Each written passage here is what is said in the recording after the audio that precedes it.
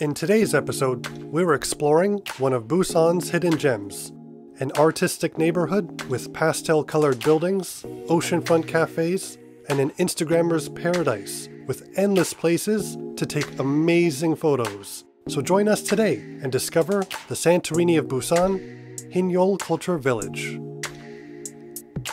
From Haeundae, the scenic journey will take you roughly 40 minutes or so by taxi.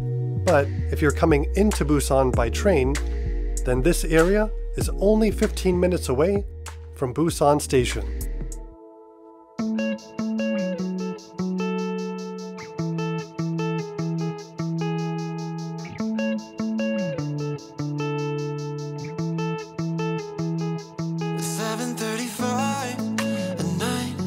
You'll quickly realize why this area is known as the Santorini of Busan.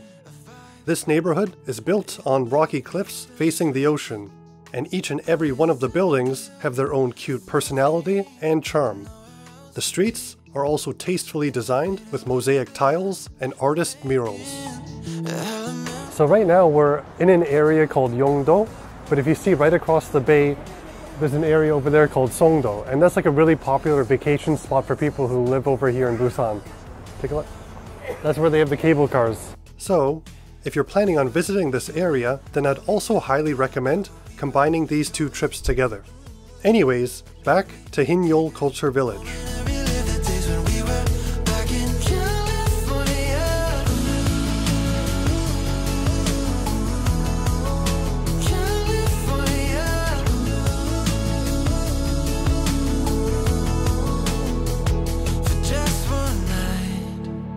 Do you see what I meant when I said that you could take some amazing photos here?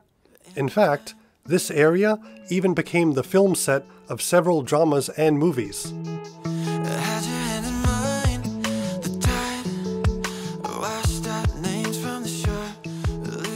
So when you're walking through this area, you're going to find a whole bunch of cute little alleyways around here, but you still have to remember to be kind of respectful because there are people living through here, so we want to kind of keep it a little quiet when we're walking through.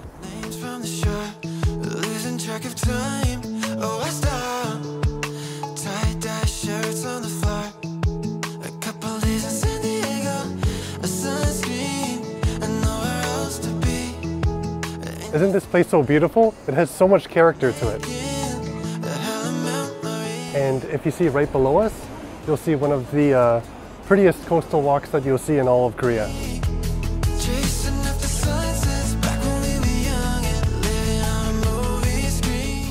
So this is kind of like one of the things that I love living about Busan, because they have so many of these cute little areas that you'll be able to discover, and over time you'll end up falling in love with this beautiful country. Now, the first migrants to move here were the refugees from the Korean War, and for a long time this neighborhood wasn't well kept. And then I think local artists came into this area around 2010 or so, and they started revitalizing this area. And I'm so glad that they did, because now this has become one of our favorite date spots.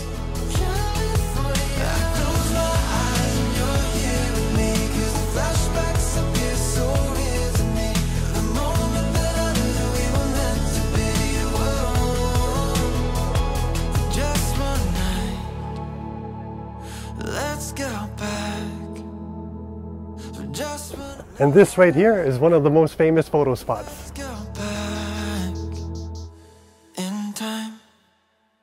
So right after you're done taking a picture over there, you'll have the option of going down the coastal walkway or going down this way, which leads you down to a rocky beach. So let's check this out first.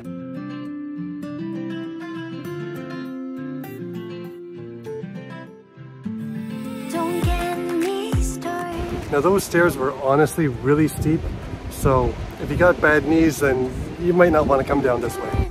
Don't want a broken heart, and please never let me go.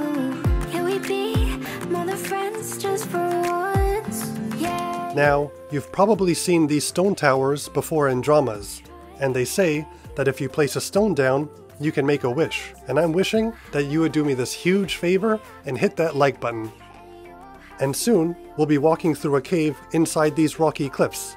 that leads us towards the single best photo spot in this entire area. Time is ticking by.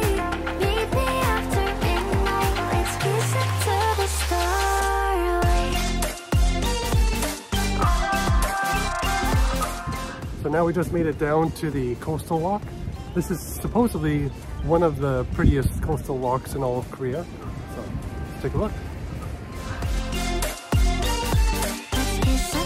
So have you ever seen the show Running Man, where they always get the contestants to do this challenge where they take off their shoes and then they walk on these like painful stones?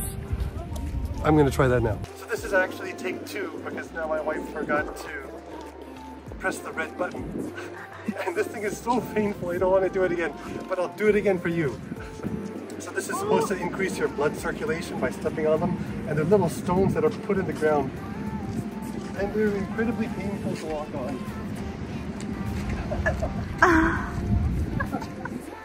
Don't worry, you'll be beautiful. Yeah, but then there's like really painful ones over there. Oh, the black one black looks so... ones